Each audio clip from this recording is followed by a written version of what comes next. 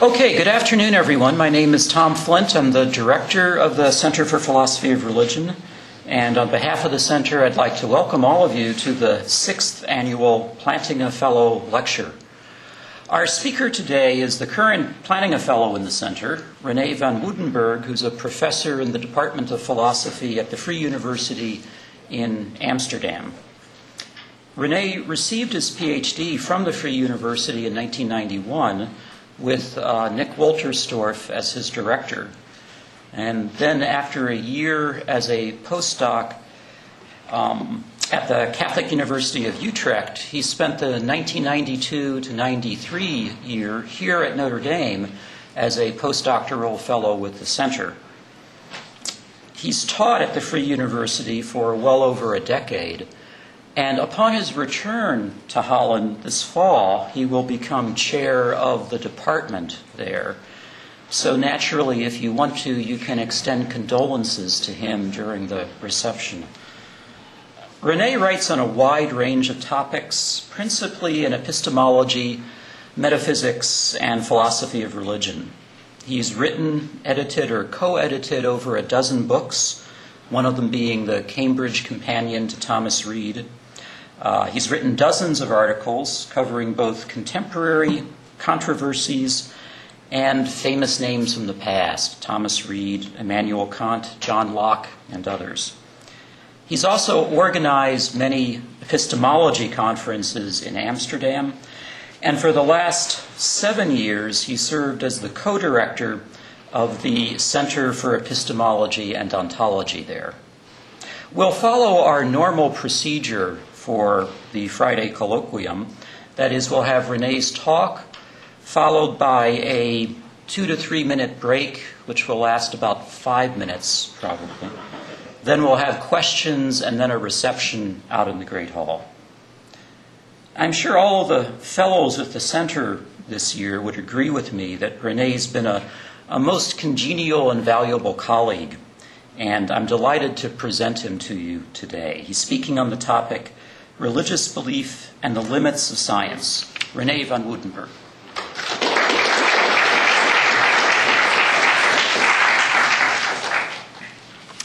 Ladies and gentlemen, when Tom Flint invited me to deliver the Plantinga Fellow lecture, he made it clear that it should be geared to an audience somewhat wider than an audience of professional philosophers. And so it shall be. I will abstain from technicalities and move about on a rather general level. My Dr. Vater, as we say in non-standard Dutch, but in good German, and dear friend Nicholas Wolterstorff, once remarked that a philosopher should be able to do at least two things, though not necessarily at the same time. A philosopher should be able to work with care and craftsmanship on concepts, on arguments, very specific kind of work.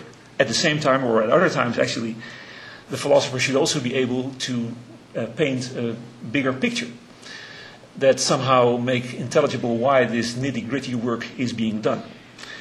And now my lecture will obviously be of the second type, of the bigger picture type, and accordingly it will be somewhat sketchy and programmatic. It indicates a certain broad direction that I think it is fruitful and important to explore in philosophy or as a philosopher in much greater detail, but not on this occasion, but at a later time. I have chosen a topic on which the name giver of this lecture, L. Plantinga, has pronounced on many occasions with a rigor, subtlety, depth, grace, and humor that so many of us so rightly admire, namely the relationship between Christian belief and science. Before I start out, however, I want to acknowledge that in the US, but also in Europe, the Center for Philosophy of Religion is looked upon as an institution than which no greater one in its sort exists. What is written by the Notre Dame philosophers of religion, be it L. Plantinga or Peter van Inwagen or Tom Flint or Mike Ray or Robert Audi or others, is without exception rigorous, vigorous, clever, and relevant. I myself am a happy and fortunate beneficiary of their work. and I hope I'll continue to be that. And the same holds for many of my colleagues in the department.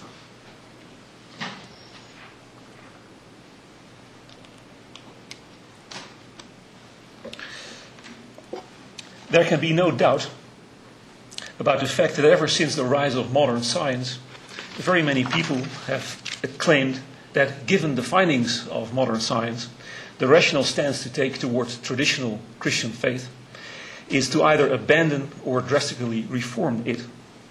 This claim, which I call the central claim, and it's the first sentence on your handout, has been supported by considerations having to do with such topics as chance, evolution, chaos, and the laws of nature.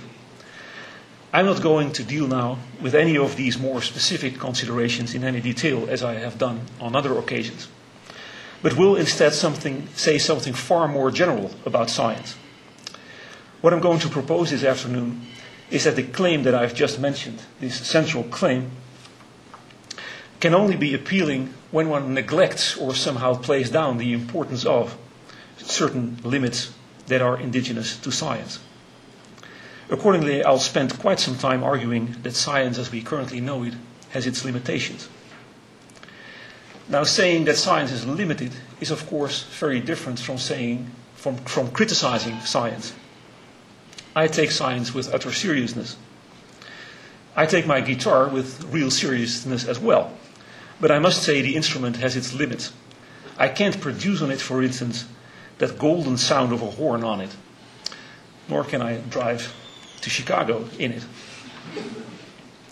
My lecture is organized as follows. First, I'll make some very general comments about the crucial notions, science, and I'll make a very general comment about Christian faith for the religious beliefs that my title refers to are the religious beliefs indigenous in Christianity. Next, I shall argue for various limits of science. Actually, I had to cut out a lot of the material there, but still there is a lot left. And finally, I shall indicate exactly how these limits that I'm pointing to, how they relate, how they are relevant for the claim, the central claim that I've mentioned. So the claim that given modern science, the proper stance toward traditional Christianity is to either abandon or drastically reform it. On the notions science and Christian faith, the first section. The word science doesn't denote one very specific thing or one specific kind of thing. Not a thing with characteristic and definite features. For starters, science can be used to denote an activity, the activity of doing science. But it can also be used to denote the results of that activity, the so-called findings of science. But those results come in a rather startling variety. They may take the form of an ordered description of phenomena, but they may also take the form of an explanation of those phenomena, or the form of predictions of phenomena.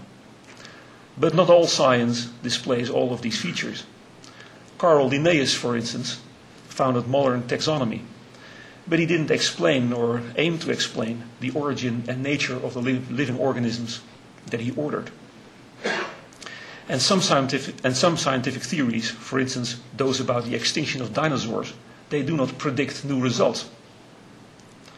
Furthermore, in some sciences, certain theories play a crucial role. For instance, in evolutionary psychology, the theory of kin altruism plays a central role.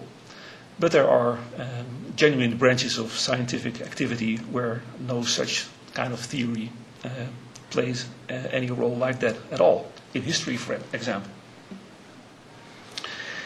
It is therefore, or it may therefore be impossible to say exactly what kind of thing science is, for science isn't something exactly.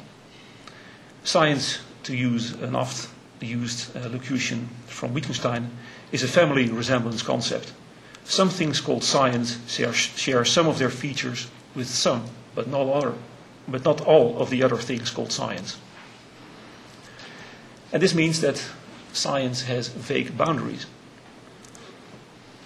And this is reflected by the fact that there have always been discussions about the demarcation of science, discussions about whether or not a particular way of thinking or a particular body of propositions or a particular way of dealing with phenomena really is science. At one time, for instance, social Darwinism was considered a science, whereas nowadays it will generally be denied that status. Obviously, what I've been saying so far about science potentially debilitates discussions about the limits of science. For if science is not a well-defined thing, if it's a vague concept, it will be very risky to say something definite about the limits of science. Well, in order to reduce the risk, I shall therefore be concentrating on the broadly natural sciences, unless indicated otherwise. I'll make some exceptions. And for the rest, I shall have to rely on our genuine ability to cope with vague notions. As to Christian faith, the following has to suffice. As I will be thinking of it, someone has Christian faith if she or he affirms the ecumenical creeds in a way that involves believing that what its articles state, for example, that the heavens and the earth were created by God, that Jesus Christ is the Son of God who was raised from the dead, etc., that it's true. But having Christian faith involves more than believing these things to be true. It also involves trusting God, praising and thanking God, standing to God in a special relationship, experiencing His loving care. It involves, in one word taken from one of the Psalms, friendship with God. 2. Limits of science.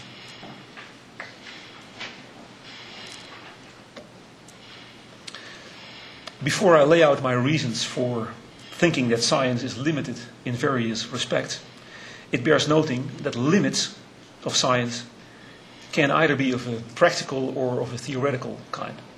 They can be of a practical kind insofar as they have to do with limits on financial and technological resources, but they can also be of a practical kind having to do with moral scruples.